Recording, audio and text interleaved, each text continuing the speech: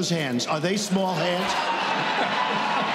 And he referred to my hands. If they're small, something else must be small. I guarantee you there's no problem. I guarantee. I would build a great wall, and nobody builds walls better than me, believe me. And I will have Mexico pay for that wall. Mark my words.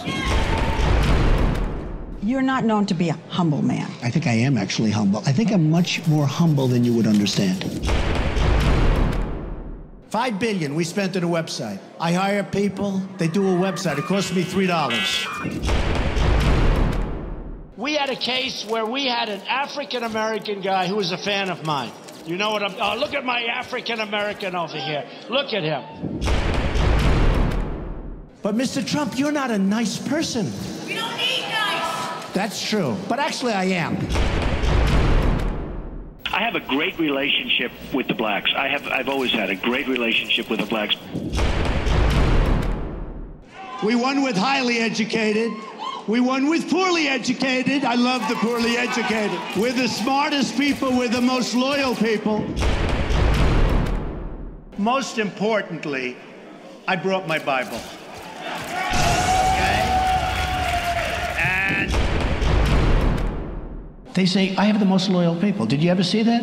Where I could stand in the middle of Fifth Avenue and shoot somebody and I wouldn't lose any voters, okay? It's like incredible. I went to an Ivy League school. I'm very highly educated. I know words. I have the best words. But there's no better word than stupid. Wouldn't you rather have Trump as president if we're attacked? Oh, we'll beat the shit out of them. So I said, the founder of ISIS. Obviously, I'm being sarcastic. Then, but not that sarcastic, to be honest with you. If Ivanka weren't my daughter, perhaps I'd be dating her.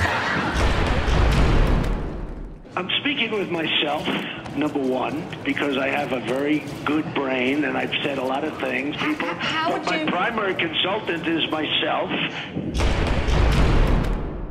What's the difference between a wet raccoon and Donald J. Trump's hair? A wet raccoon doesn't have $7 billion fucking dollars in the bank. And they showed he didn't pay any federal income tax. So that makes me smart. If he's paid zero. And then I have days where if I come home and, you know, I don't want to sound too much like a chauvinist, but when I come home and dinner's not ready, I go through the roof, okay? I think my strongest asset, maybe by far, is my temperament. I have a winning temperament. I know how to win. And when you're a star, they let you do it. You can do anything. Whatever you want. Grab them by the pussy.